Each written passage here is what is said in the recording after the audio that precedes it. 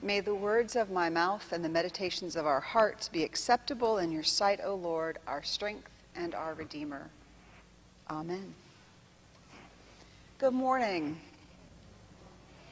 How many of you have dogs? Dogs? Do you know that when the pandemic hit and people were required to stay home and they lost connection with each other and with family and lost their abilities to be in community, the shelters emptied, and people that had not had dogs in years had dogs, and people that had one dog had two dogs. And without it being advertised or promoted, or without there being stations for people to come by and see the poor homeless dogs that needed to be adopted, something innate within us drove us to build a connection with one of God's creatures. It wasn't specific to any particular religion or denomination or spiritual belief practice, but a phenomenon across our country, at least. I didn't look at the statistics for the world, but a phenomenon in our country drove people to the animal shelters to get a companion with creation. That's interesting. Yesterday, we were at the Nocatee Farmers Market, and in 3 hours, we blessed 55 dogs and one very unhappy cat.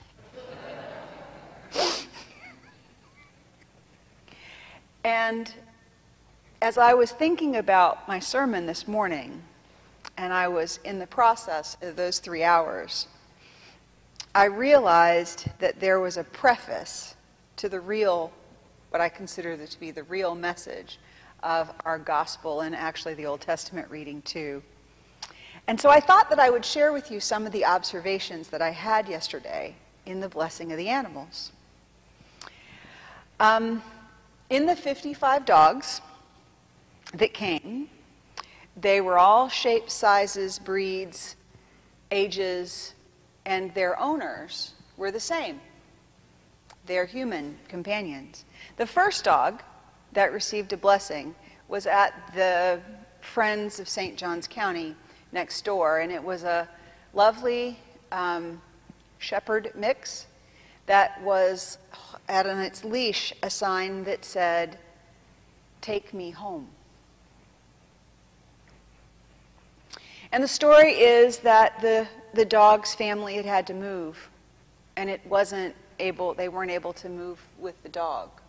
And so the dog was in need of a family. And so we gave the dog a blessing and prayed for the family to be found.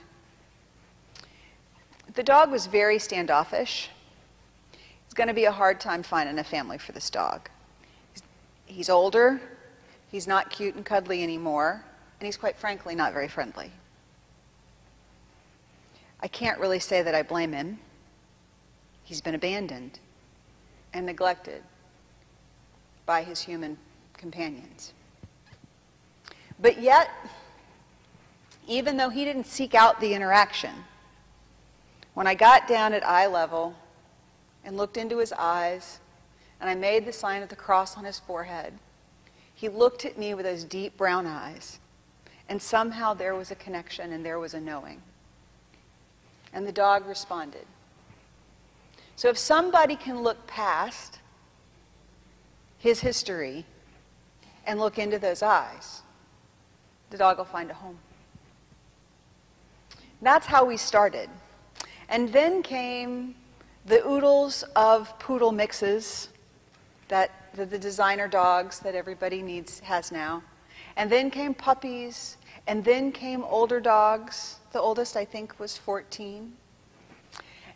But all of their owners, all their human companions came with them. And the mixed reaction to the question of would you like a blessing for your dog was pretty profound. Lots of people, certainly some people from the parish who knew we were there came with their dogs, and that was a wonderful treat. But there were people from all over the community who came for balloons, interestingly enough, because we sold out, gave out balloons very early in the process. But when we asked them, could we bless your animal, people from different perspectives of life and religion bases, some were confused, but said okay. And so when we blessed the dog, and the dog reacted in whatever way it did. Sometimes it was wiggly and squiggly, and sometimes it just received it completely. The owners received a blessing too. Because whatsoever you do unto the least of them, you do also for me. And the extension of our relationship as humans to our dogs, they're an extension of us.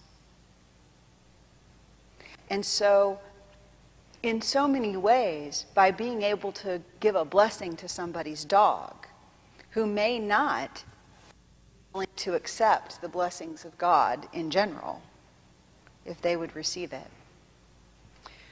But you know, there were a handful of people, maybe 5 or 6, who when I asked, would you like a blessing for your dog? They said no. My dog is good. And I said, yep, you're right. Your dog is absolutely good. They would come and take the water, which was great, so we could bless the dog by giving the dog its water. But they couldn't receive a blessing.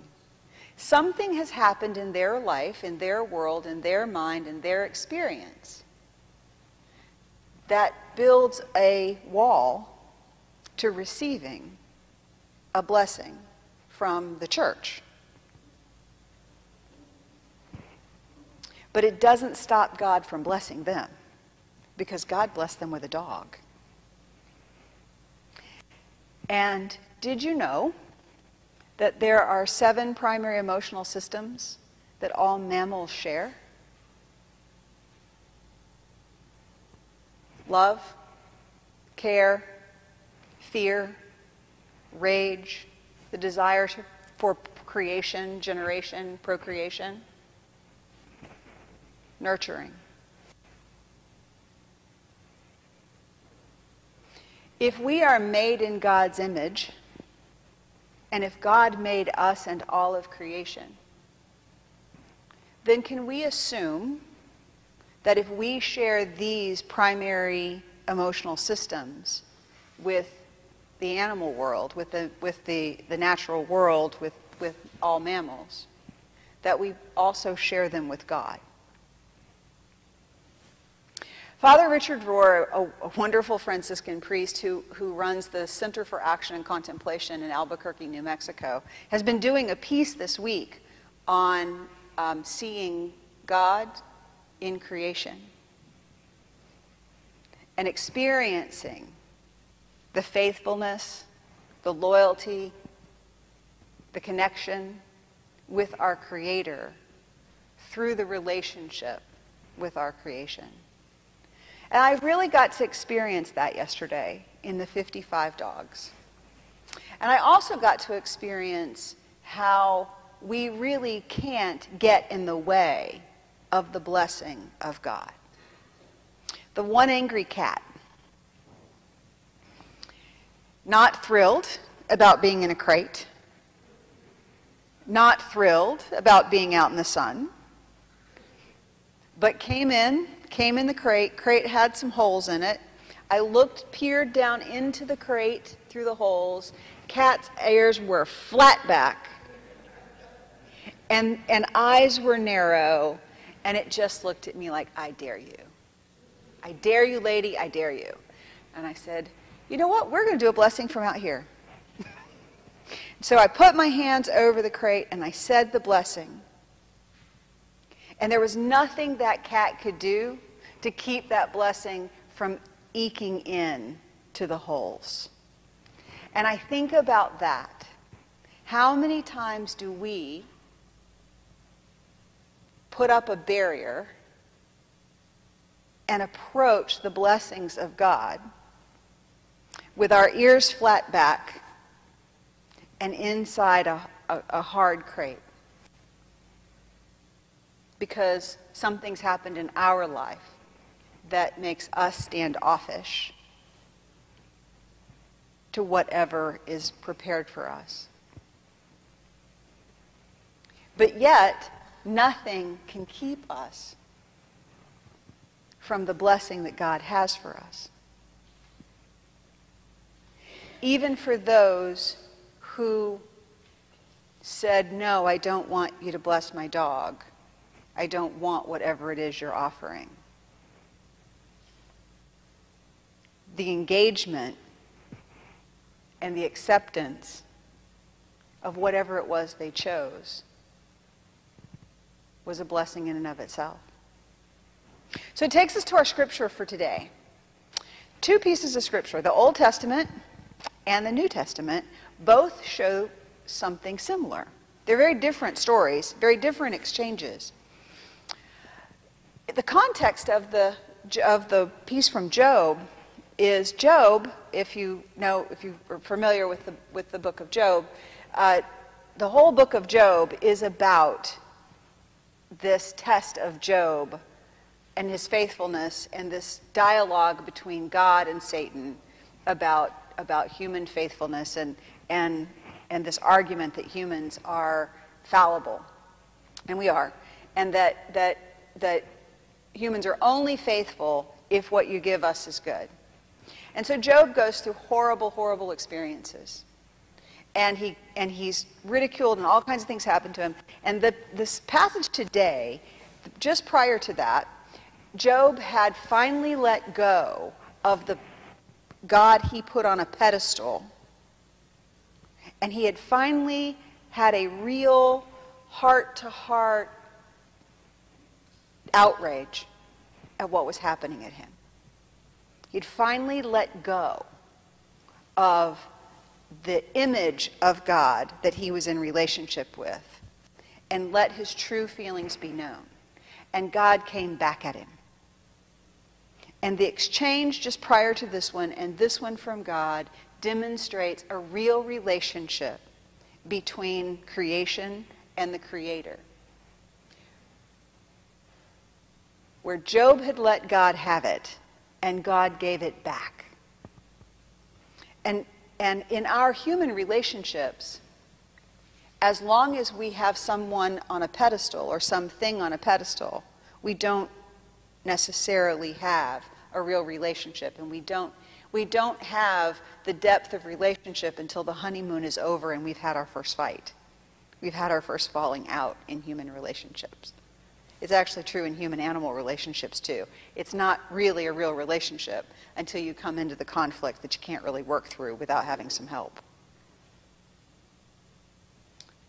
So in the Old Testament, we see that the real relationship began with God and Job, and the restoration began when the pretenses were let go of and when they had honest communication with each other. We go to the New Testament, completely different story, completely different scenario. But we see that James and John, who've been with Jesus and they've been in the miracles, they've seen everything, they have gone through it, but they still are having a relationship with their projection of who and what they want Jesus to be. And we know that because they ask for favoritism. In spite of everything, in spite of all that has gone on and what they've witnessed, they go to Jesus and ask, move us to the head of the line. Put one of us on one side of you and one of us on the other. Elevate us over the other 10.